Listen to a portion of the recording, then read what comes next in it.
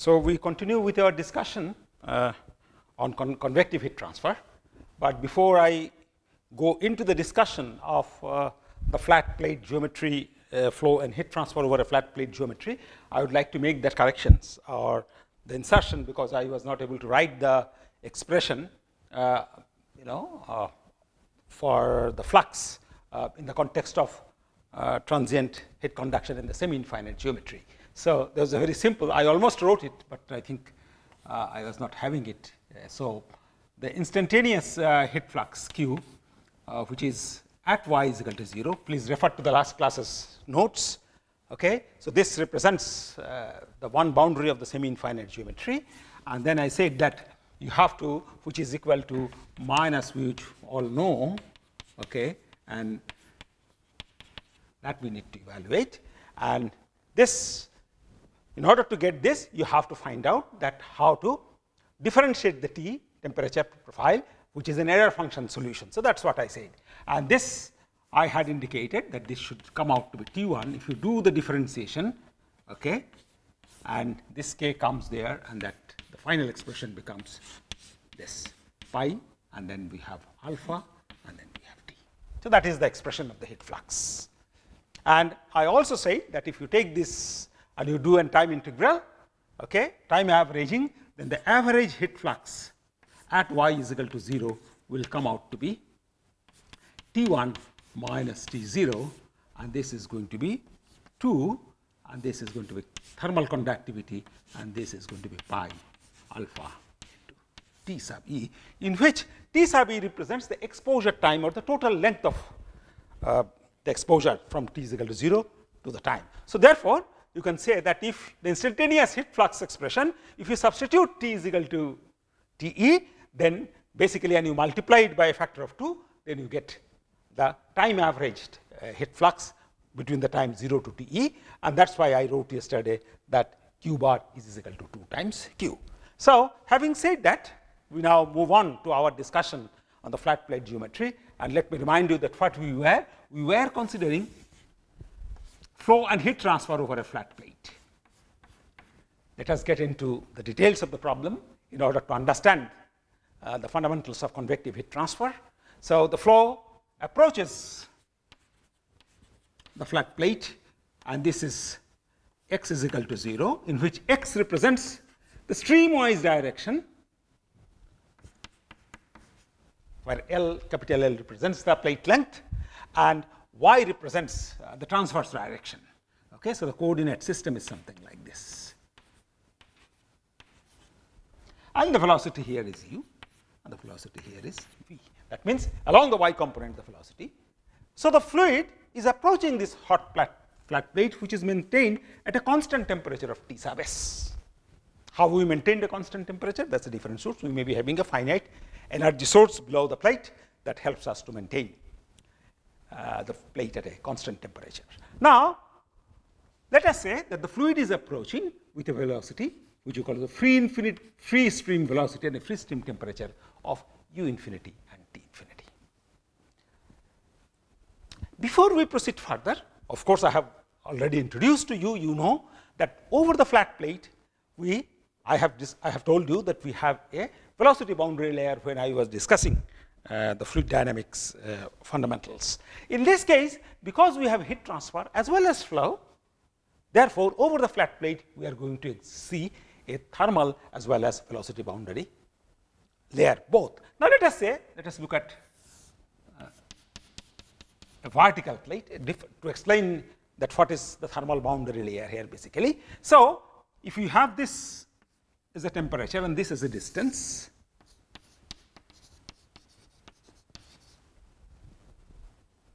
and then what we see that the velocity goes from T sub S, which is the surface temperature, and then it goes down and the velocity approaches something like this, and where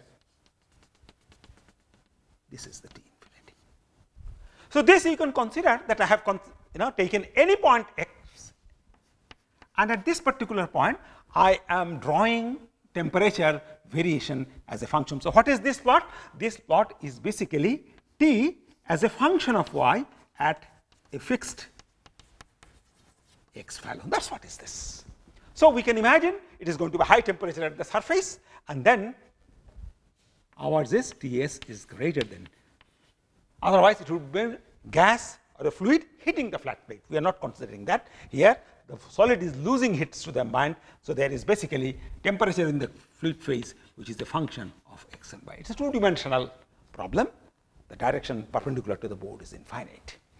So, therefore, that is what.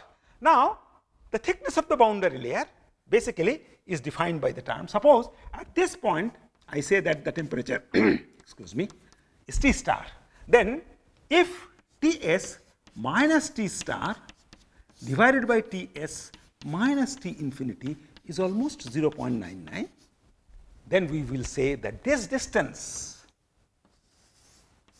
from the surface of the flat plate will represent what is known as the thermal boundary layer, delta sub T.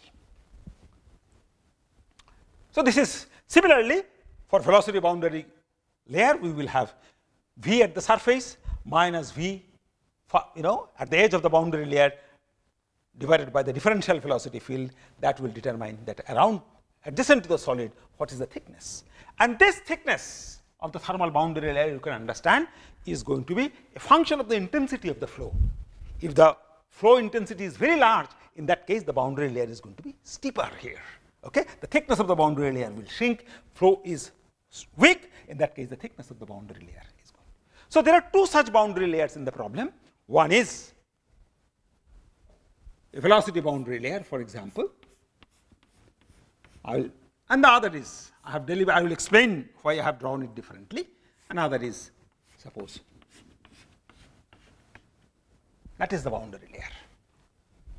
Okay? So, we have a boundary layer thickness at this location, exactly because I am drawing this temperature profile at fixed x. So, at this x I will have a temperature profile, at this x I will have a temperature profile, at this x I will have a temperature profile, and these temperature profiles are basically going to be going something like this, okay, in which. So, at every x, so I have connected this particular point is that 0.99 condition is satisfied here. So, this I have marked as the edge of the boundary layer. So, every point, every x I have, and when I join all those points I get the boundary layer. So, suppose this is the velocity boundary layer as I have indicated to you, suppose, and the red one is the thermal boundary layer. And how I have constructed the thermal boundary layer, that I have just now explained. Now, there are two cases which we have to consider here, that suppose the job is to predict that given this surface temperature, I want to find out that how is temperature within the fluid phase bounded by the geometry. What is that geometry? That geometry, the field of interest is this. Either you can say it is infinity, or one can say it is delta sub T. Beyond the thermal boundary layer, I have no intention to do the calculation, because I know beyond the boundary layer it is going to be the free stream velocity and the free stream temperature. So, outside the velocity boundary layer, the velocity is going to be u infinity. Outside the thermal boundary layer, the velocity is going to temperature is going to be T infinity. Okay? So, that is the domain of my interest. So, I want to find out that what is the temperature at different point in the flow domain. That is what is the task. This is my task 1. And if I want get me the value of this, the phenomena we are dealing is a steady state constant property phenomena, and it is a two-dimensional phenomena as it is indicated. In order to do that, I have to, as I have indicated, solve the fluid flow and the heat transfer equations simultaneously, because this is a convective flow problem, and yesterday I have shown you that the total flux now is no more the diffusion flux alone, it is diffusion plus convection, and that convection, estimation of the convection heat flux necessitates that I should have the prescription of the flow field in that domain. So, I will have a overall continuity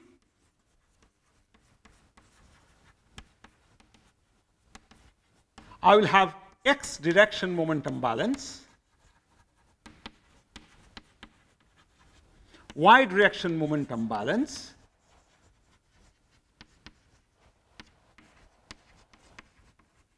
and thermal energy conservation equation.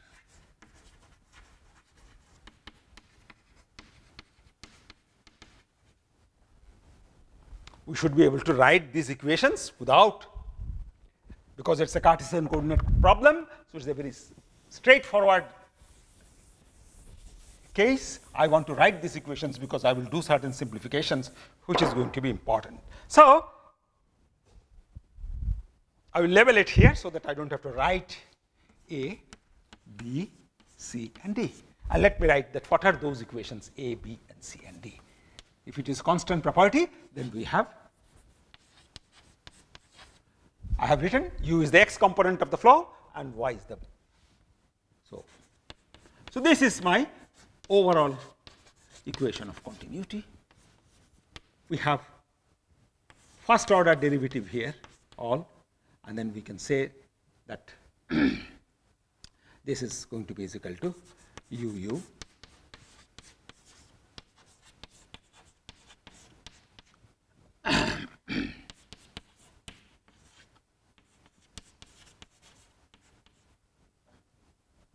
so we have divided by rho all through, so I'll write kinematic viscosity, and this is equal to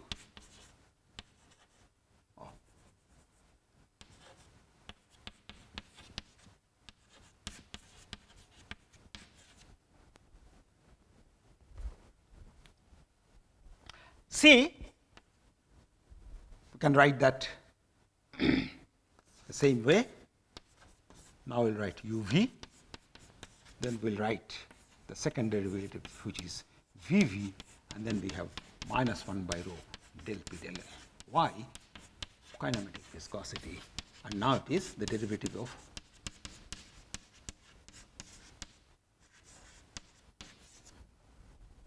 and then D, we have again if we take specific heat as well as heat capacity as well as density and thermal conductivity are constant as per our assumption. So we have the first is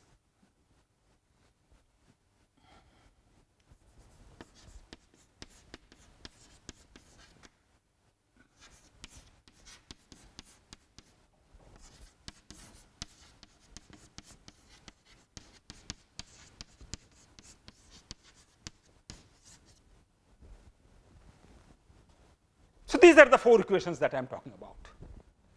So the task 1, if I want to calculate the temperature field within the domain of interest, in that case I have to solve. I am talking of a calculation framework.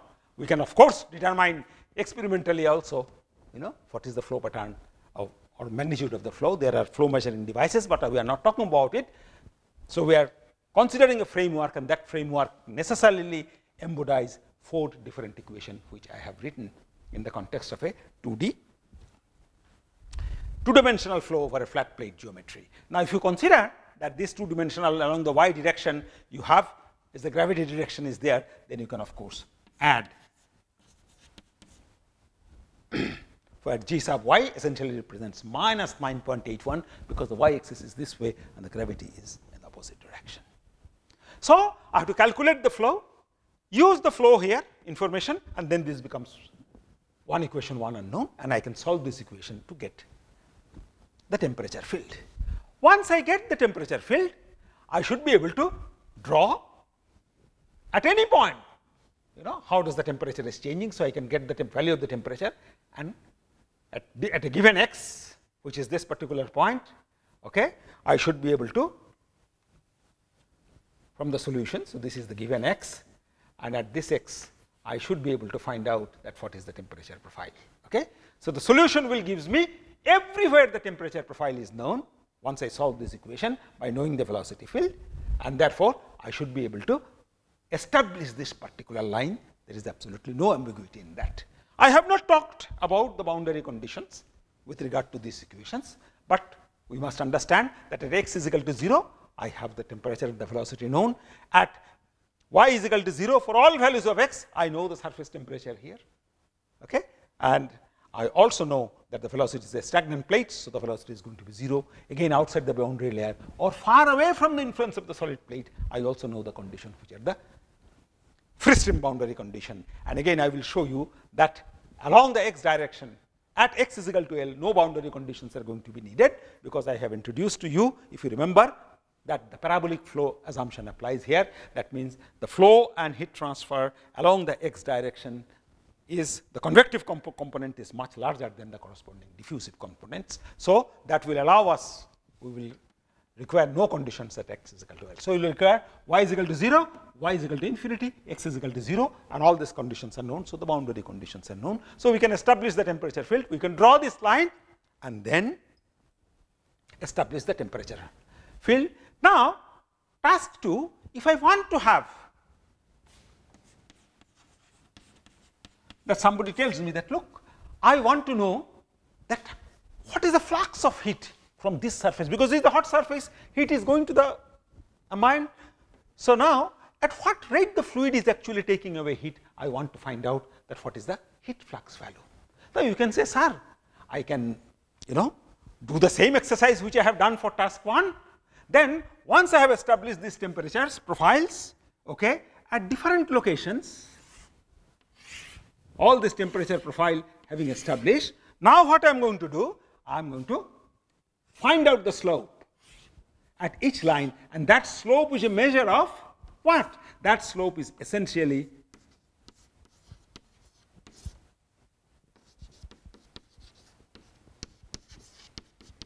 that's what it is. Okay?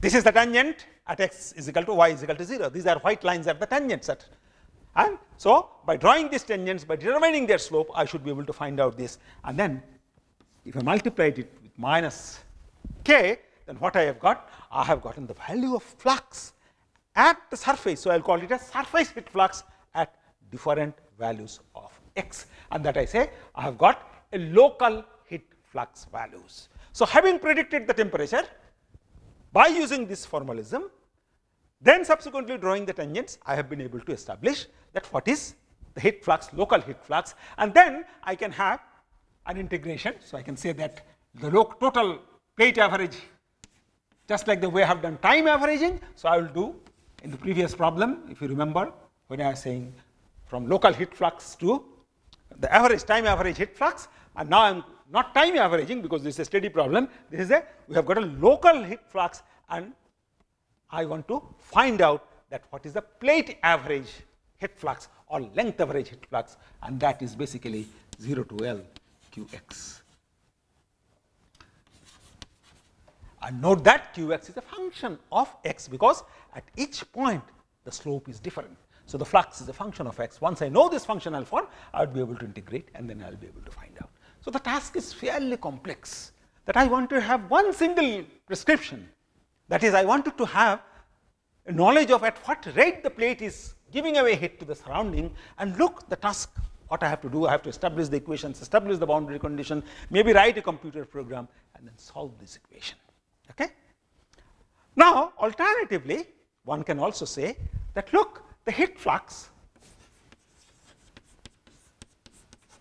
by definition, is equal to this, in which the delta T basically is Ts minus T infinite.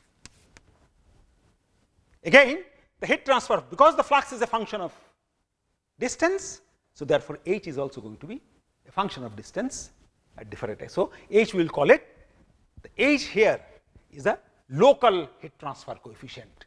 Similarly, we will have a plate average heat transfer coefficient. So the flux can be found out. If somebody tells me that I give you, a prescription from which you should be able to calculate the heat transfer coefficient, then it becomes very simple. I don't have to solve these equations, and I don't have to really bother about their solutions, and then I can directly use the knowledge which is available on the heat transfer coefficient, and then use this heat transfer coefficient to calculate. So the whole task of calculating flux between a solid and a fluid boils down, therefore, to the estimation of H. And there has been considerable amount of work done by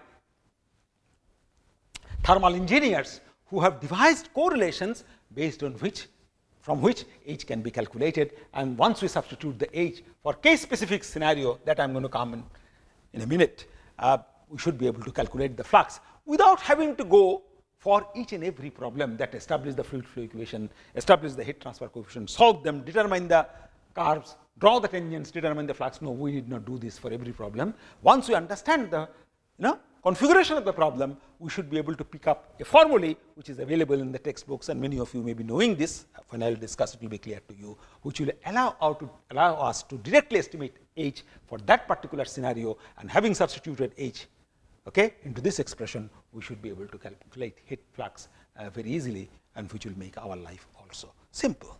Now, at this point, I will come back to this here, but before I have to say a few things about these equations and the boundary layer. The way I have drawn in this particular case, as you have seen, that the thermal boundary layer is bigger than the velocity boundary layer. Now, there is a very important parameter which we called as the Prandtl number.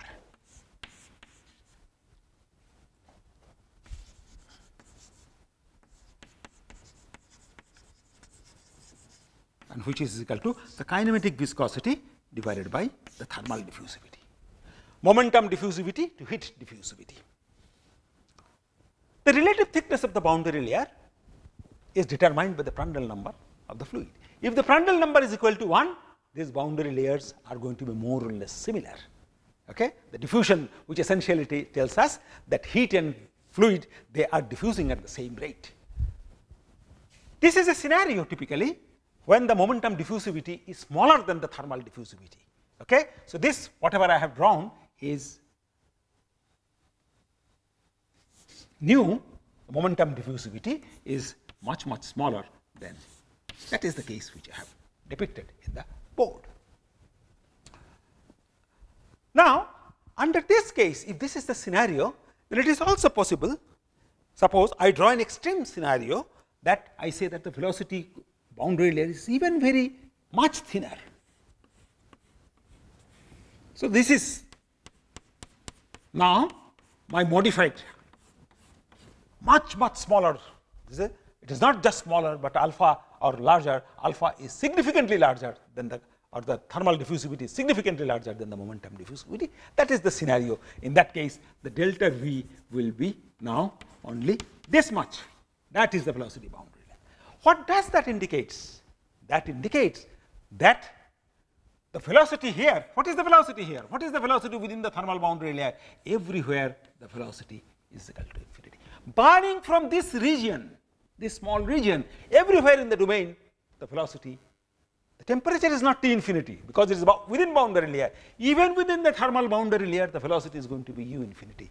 So, therefore, under that condition, if this applies, in that case what happens is that we will not require any of these fluid flow equations, because we can calculate the temperature distribution by assuming that the velocity remains constant within the whole domain. It is an approximation, it is not the reality. It is an approximation, but this approximation allows us to make this equation very simple. So, under the condition that thermal diffusivity is much larger than the momentum diffusivity, one can approximate that the velocity in the flow domain of interest, the velocity for all practical purpose can be taken to be equal to U infinity. So, therefore, I will say this term is going to be U infinity, and then this term is not going to be existing because there is no V component, the flow is taking place along the streamwise direction. And as I have indicated that along the x direction, the transport of heat by convection is much larger than the corresponding transport of heat by diffusion along the x direction. So, with respect to this term, when this term is existing,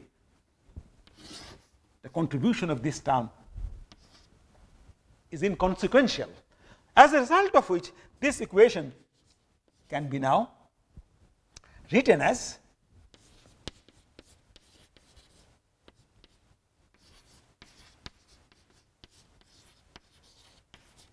this is the equation. And what is this equation looks like? This equation is exactly looking like the semi-infinite geometry equation which I have told you earlier, because Now what happens? This becomes one of the boundaries, the other boundary is at infinity, and this term, what was the semi-infinite geometry equation? The semi-infinite geometry equation, if you remember, I wrote it like this, rho Cp. That is one-dimensional heat conduction equation. That's the equation. First order derivative with respect to time. The first order derivative is there with respect to x. So what? You know that this x divided by u infinity can be interpreted as a time scale, okay? Because this is centimeter per second. So therefore, this essentially implies that the equation that I have obtained under the condition or the assumption this, I do not have to do the fluid flow calculation, and I can find out that what is, that if this is at different x, this will allow us to find out t as a function of x and y. So this graph I will be able to find out. These lines, red lines which I have drawn, these are going to be my error function solutions actually. These are going to be my error function solutions, because I have shown this equation is essentially identical to the semi-infinite geometry equation which I have told you yesterday itself, and therefore I can say that the solution of this equation will conform to the error function solution. Of course, the coefficients have to be interpreted. Okay? So I would say that if we have this equation like this, then we can say k by rho Cp, or this is equal to our alpha, and then here what we can see that we can say that we can define a time which is equal to x by u alpha, and then this becomes equal to exactly the same thing. Okay? So the time is to be interpreted because x, u infinity is constant, so time is directly related with x. So you can predict the time, the solution from this which comes as a function of time, that time will correspond here to x by u alpha or u infinity. So you should be able to, corresponding to a time, you will find out a corresponding x, and that corresponding x may be this, that corresponding x may be this corresponding x may be this, and you can then find out that what is how the error function is, or the solution is changing as a function of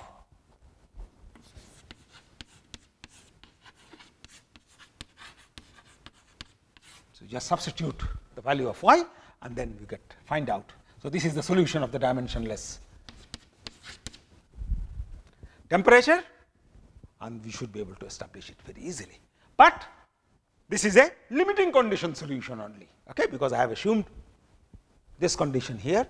If this does not apply, in that case what happens? You have to solve all of this together. So we have understood now. So if you say that you require 3 conditions here, as you can see, and as I have indicated that I have dropped this second order term here. So therefore, at x is equal to 0, what is the value of t? I will require at x is equal to 0. If you look at that figure, the value of t is going to be equal to t infinity for all values of y. Similarly, at y is equal to 0, I require, so along y I require 2 conditions. At y is equal to 0, which is on the surface of the plate, I know that the temperature is going to be equal to T sub s, which is the solid fixed temperature, surface temperature of the plate, and then at y is equal to infinity or y greater than delta t, t is going to be again t infinity, which is. So 3 equations, 3 unknowns, error function is the solution. We will solve some problem on this, and we will find out that what are the local heat transfer coefficients, what are the local heat flux, how can you determine the plate average heat flux and plate average heat transfer coefficient. That will be done through problems which I will design for you when we have or we conduct one of the tutorial classes in the subsequent days. Now, coming back to the heat transfer coefficient now, which I was talking about. So I said that, look, so under certain case, as I have indicated, simplification is possible. We can find out the heat flux, no problem, because we can solve this. If you have to use all these equations, we require a numerical methods, or analytical methods are not going to be useful if you want to retain all the terms, so it is going to be complex. On the other hand, if somebody gives us the heat transfer coefficient, then the life is simple. Okay? Heat transfer coefficient, if someone gives us, we may not establish the fluid flow temperature field, because that information is not there, but we will nonetheless be able to calculate at what rate heat is going from the solid to the fluid phase itself. The heat transfer coefficient H, and this is the flux watt per meter square. So, therefore, H has a dimension of watt per meter square Kelvin, that you must, all the dimensions on units must be in your fingertips when you discuss, or do problems, etc. That is going to be useful. This H, I have already, in the context of a sphere losing heat to an ambient, I have shown that you have come across one dimensionless number, Nusselt's number, and I said that that Nusselt's number is nothing but this. Today, we have learned one dimensionless number, that is Prandtl number nu by alpha, and in fluid flow, we have also learned Reynolds number, which is characteristic length, characteristic velocity. We have also learned about Froude number, which is, so these are the 5 dimensionless numbers we have learned. So, this is characteristic velocity and characteristic length scale, and we have also learned what is Euler's number, and that Euler's number I have said is equal to delta P, the pressure difference, half rho characteristic velocity square. So far, you have been exposed to all these dimensionless numbers. Okay? Now, this heat transfer coefficient was introduced through Nusselt's number, which I have shown that Nusselt's number is equal to 2, if you remember, in the context of heat transfer to a stagnant medium. But now we are not talking of stagnant medium, we are talking of moving medium. So, that movement can, as you all know, you may be knowing from your previous exposure to the subject, that this could be a free convective heat transfer, or this could be a forced convective heat transfer.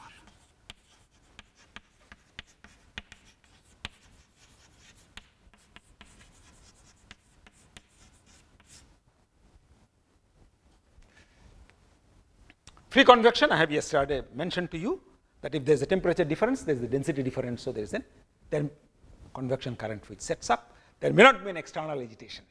Suppose if in this room I put on the fan, then there is an external agitation in the system. Similarly, the AC is on now, so the duct, through the duct fluid is coming in, so there is an external agitation present in the system. But because of temperature difference, we have thermal free convection. Because of concentration difference, because that will determine whether fluid is denser or lighter, we can have solutal convection. And when we have both the phenomena I said yesterday, is thermosolutal convection or free convection, which may be due to both temperature and concentration or solutes. On the other hand, if you have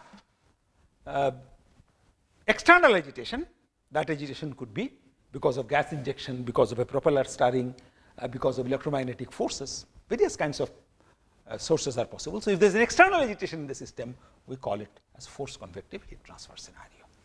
So, the agitation here in the case of forced convection is directly because of a power input by the propeller. Okay? On the other hand, there is no power input. In the case of free convection, it is occurring naturally, so this is also called natural convection. So, per se, there is nothing like in a free convection, there is nothing like a free stream velocity, because free stream is stagnant. It is because of only the hot surface that the fluid may have different densities and it may generate some amount of convection current. Now, therefore, conceptually they are different. In one case, we do not have a velocity imposed onto the system because of a direct power input. In the other case, we do have a flow field which is induced because of certain amount of power which is fed into the system in the form of stirrer, electromagnetic stirring, or gas injection, and so on and so forth. Accordingly, we devise two kinds of formulas which we call as that H can be obtained from correlations, and those correlations therefore can be either a free convective heat transfer correlation or a forced convective heat transfer correlation. Now, one can determine the value of H. People like me, they have done, or the thermal engineers, they have done many experiments in their laboratory, many calculations by solving these equations, just like the way that yesterday I said, or day before yesterday's lecture, that we don't have to do the computation of the infinite series all the time. We have the Heisler chart available to us, we can take those. So Heisler did all the hard work for us, okay?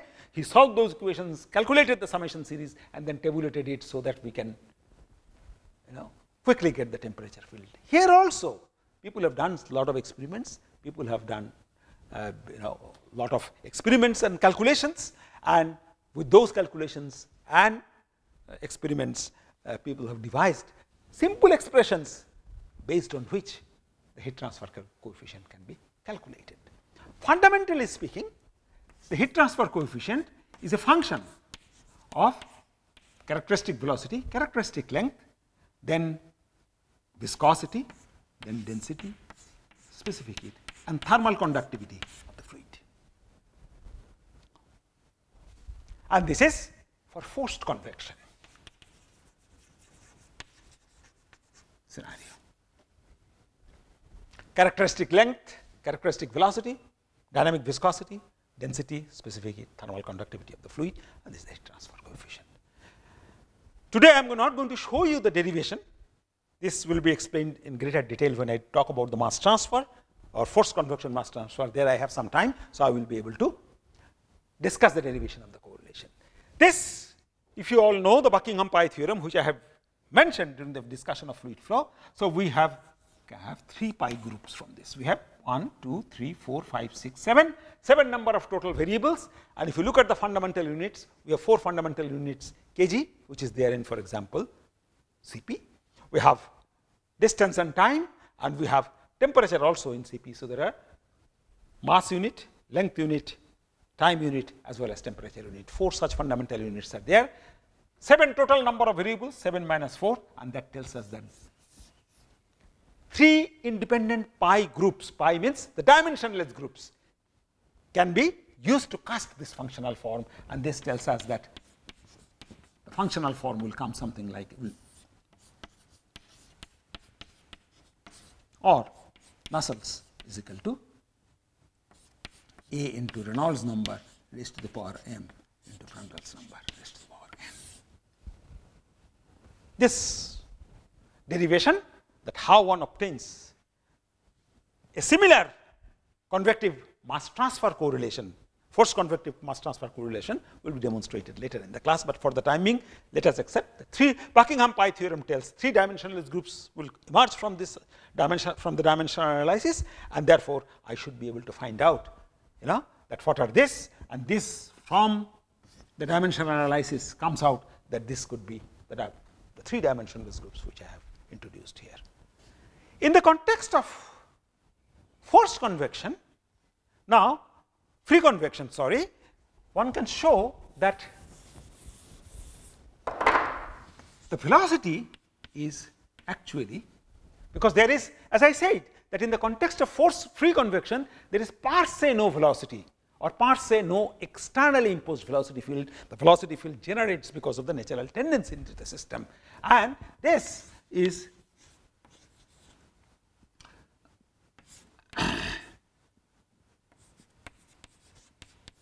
if you check the dimension of this, if this is meters per second, this will exactly come out to be meters per second. So the free convection problem, so this is the driving force delta T, because of which the density is different. So one can convert this delta T also in terms of delta rho, because rho and T are related with each other. Now if this is this, so therefore this turns out that from the free convection, this velocity, the Reynolds number here, if you use this number, then we have Reynolds number is what? The Reynolds number, let me write down it here so that one can see. Okay. The Reynolds number basically that we have defined is the characteristic length, velocity into viscosity and density. But that in a free convection problem, this velocity is not known to us.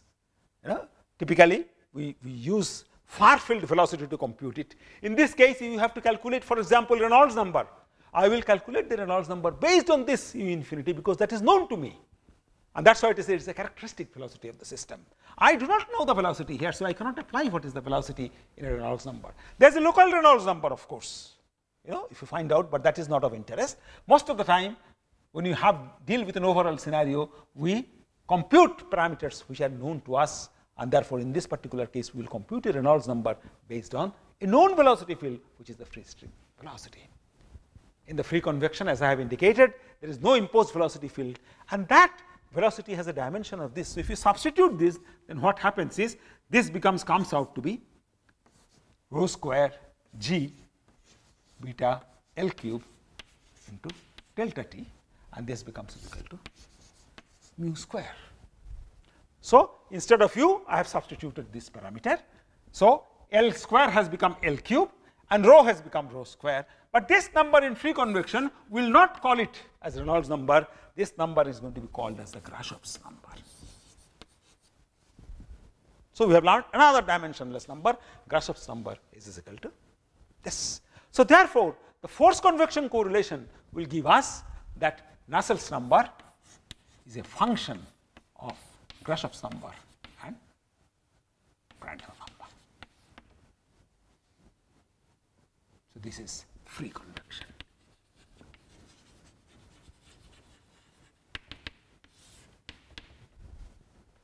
So, as I said, A, M and N.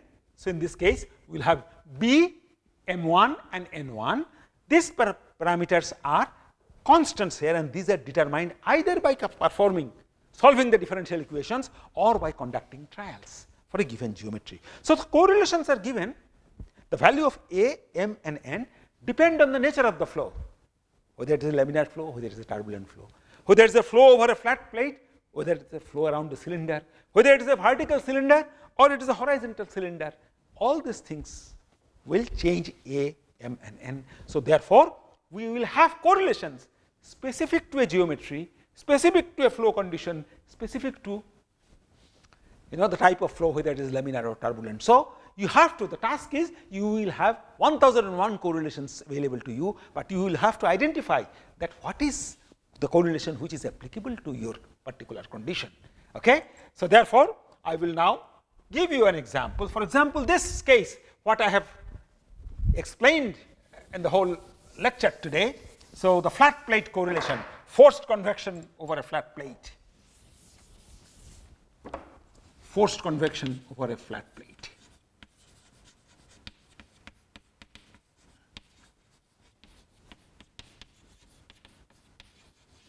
So, forced convection, we will expect a functional relationship between Nusselt's, Reynolds and Prandtl, and that, so it is a plate average correlation, and this is equal to Reynolds number defined with length as the characteristic length, and the definition of Reynolds number, as I said, will be the velocity scale will be the free stream velocity, which is indicated. It is half into Prandtl number raised to the power 1/3.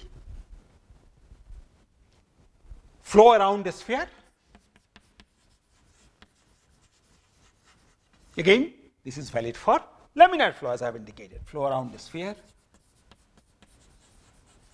We have seen that Nusselt's number, diameter based Nusselt's number is equal to 2 when there was no flow, and now we have an additional component coming from the flow, and here we see that is the diameter of Reynolds number. And again here, if the flow is taking place like fluid flow is approaching like this, so it is u infinity, it is that u infinity which is going to be used in the definition of Reynolds number, not the velocity here, not the velocity here. It is the first stream velocity that is important for us, and this is Reynolds number raised to the power half into Prandtl number raised to the power 1/3. This correlation has a very specific name which we call as a Range-Marshall correlation.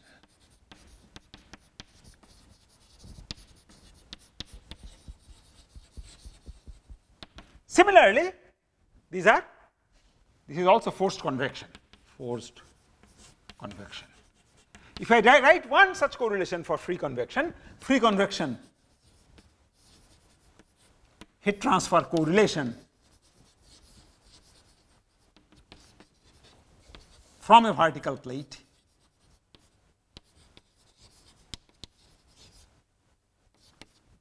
I write P for plate, and their free convection. Now I will not have the Reynolds number, but I will rather have the Grashoff's number. So it is again vertical plate length base. So this is going to be 0.6 into Grashoff's number raised to the power, I think, 1/4 into Reynolds number.